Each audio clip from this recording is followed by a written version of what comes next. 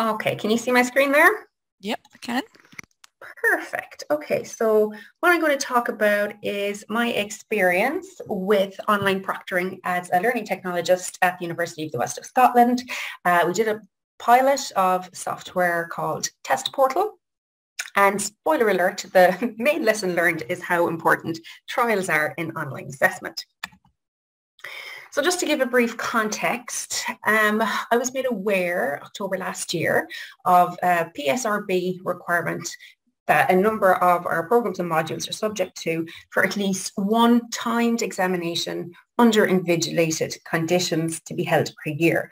But obviously with the COVID context, how are we going to achieve that online? What would have traditionally happened was everyone would have been hurled into a room, exam hall, the usual style. But of course, how are we going to achieve this in the wholly online context?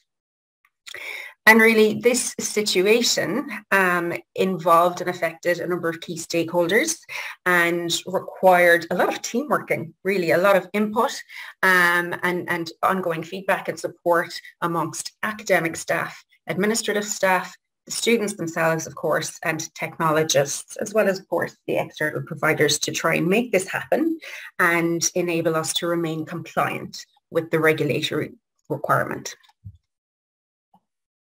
And let me tell you, it was a steep learning curve for everyone involved.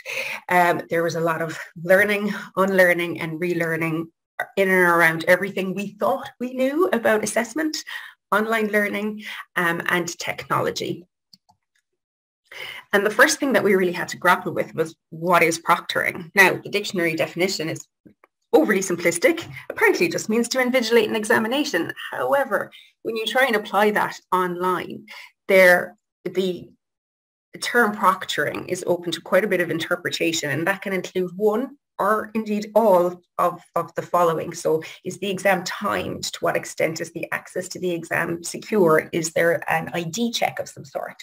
Is it recorded? Is there browser tracking involved? And even is there the use of artificial intelligence, facial detection to detect whether a test taker is looking away from their screen, potentially looking at their notes?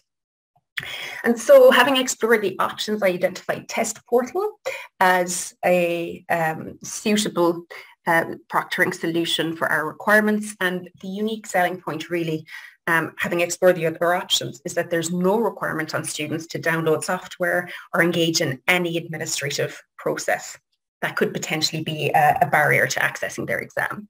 So Test Portal works by monitoring browser movements. It's good, but it's not perfect. It's honest respondent technology is what they call it. It can be triggered by, for example, unintentionally leaving a test page or even adjusting volume. So an awful lot of support was required amongst staff and students. There was lots of meetings, webinars, bespoke resources that had to be created for them. And the most important thing for the staff and indeed the students was reassurance and exam day support. So instructional videos to prepare them beforehand, guidelines around switching off their notifications, and indeed providing the students with trials.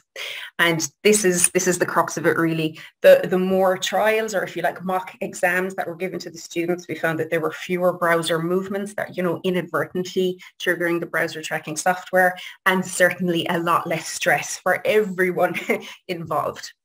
And a couple of key things kind of came out of the whole process. And one was principles of writing for the web, which when applied just make navigation and online assessment just a much more comfortable process. And so applying those principles allowed us to adapt and indeed enhance the format of the exams and also streamline the processes around it. Just to give an idea, Test Portal does provide really sophisticated reports, which in turn can inform the design. So for example, if you're finding that students are answering questions really, really quickly, perhaps it needs to be changed, adapted, or made more difficult. The browser reports that are shown, if you see there on the top right, number of times question page was left, there's also support that and training in and around interpreting those. So that one could just have been something that was inadvertently triggered, and it's important to keep that in mind when the results are provided. Students overall found the platform really intuitive, the trial extremely helpful, and the supports provided. In fact, they wanted the trials to be available for longer, and some of the other feedback was to showcase all features in the demo.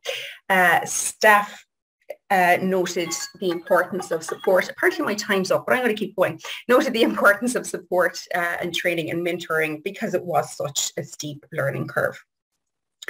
And the key thing that we wanted to achieve, long term, was to ensure quality in online assessment so that it's student-centred, evidence-based, trauma-informed, and indeed quality assured. And what I came up with was a 10-step workflow. Very briefly, just to run through it, the first 5 steps are all very much, weeks before the actual exam date. So you'll have an initial consultation in or around the design of the exam, draft a trial, finalise the trials and supports. Everyone trials the exam, all stakeholders, and then we have a troubleshooting Q&A meeting to see what needs to be tidied up before drafting the exam proper, coordinating it, making sure all the right students have the right access, etc., and then providing monitoring and support on the day, and then providing the feedback. The upshot essentially is that design and pedagogy supersedes the technology and the functionality, no matter how fancy something is. With technology, ultimately it is the design that's paramount. You can check out the UWF Test Portal blog on testportal.net, where I give more or less a synopsis of the experience.